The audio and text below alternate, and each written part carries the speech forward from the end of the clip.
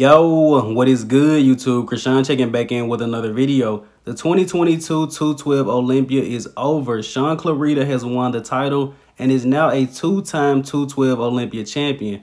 In second place, we had an upset. Calderon upset Kamal Elgargni, who finished third. In fourth place, Ahmad Ashkanani, and in fifth place, Oleh Kryvyi. But I am going to break these guys down one by one. And let's start off with the champ, Shaun Clarida. From the moment this guy came out, pretty much everyone said it was over. The first thing that I noticed, it looks like Shaun Clarida added size to his shoulders, which makes him look wider and also makes his waist look smaller. This guy's just full blown. That's the best way to describe him. Shaun isn't the biggest guy out there. He's 178, 5'2". Also isn't the widest guy. But this guy's physique is just packed full of muscle, with him being such a short guy. And I see why a lot of people call him the mini Ronnie Coleman, especially in this real leg spread. But I do want to give a huge shout out to Shaun Clarida as well as to his coach, Matt Jansen. They definitely brought an incredible look. And in my opinion, this was Shaun's best look of his career, well-deserved win. In second place, we had Calderon, who beat out Kamal Elgargni. I'm pretty sure going into this show, no one seen this coming. But in the prejudging, it was honestly pretty close between them. I just thought Kamal had the edge over Angel in those back shots. But going into this show, almost no one had Calderon in the top 3, top 4. And honestly, guys usually look better on Instagram by themselves.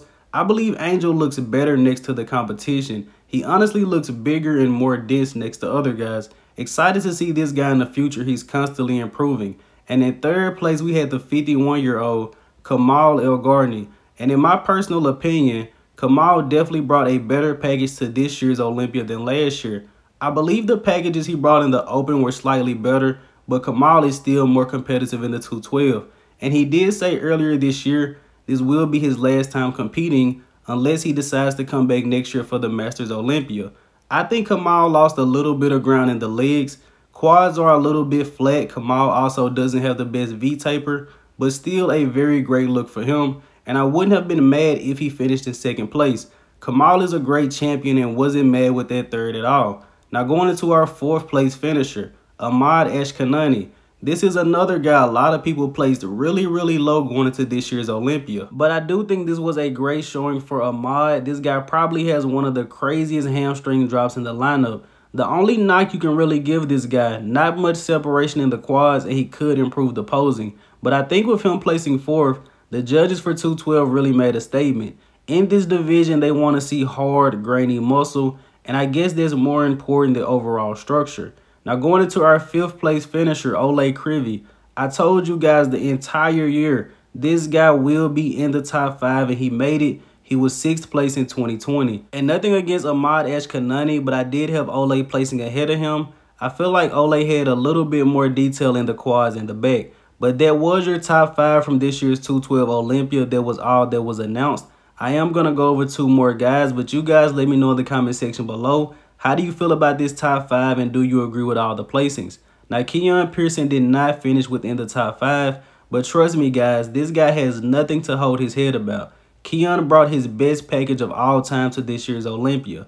Now, the video you guys are looking at right now is when Keone Pearson first came out. Unfortunately, he was not able to hold on to this look. I believe Keone faded slowly in prejudging, and once he came back at the night show, he was even softer. But in my personal opinion, this was still a win for Keone Pearson. At last year's 212 Olympia, he placed 14th.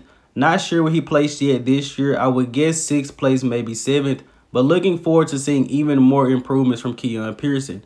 Now, another guy that didn't get announced, Kerrith Bajjo. I'm pretty sure Keone and Kerrith are the 2 guys in 6th and 7th place.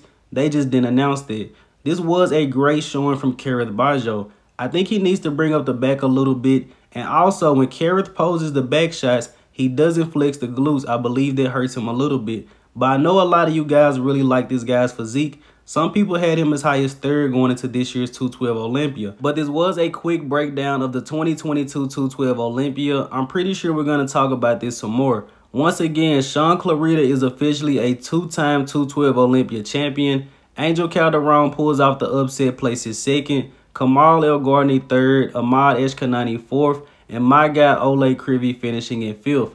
As always, I hope you guys did indeed enjoy this video. If you haven't done so already, be sure to like the video and subscribe to the channel. The next video that comes out will be men's open prejudging. Cannot be more excited. I'm Krishan from Go Fitness, and that's it. I'm out.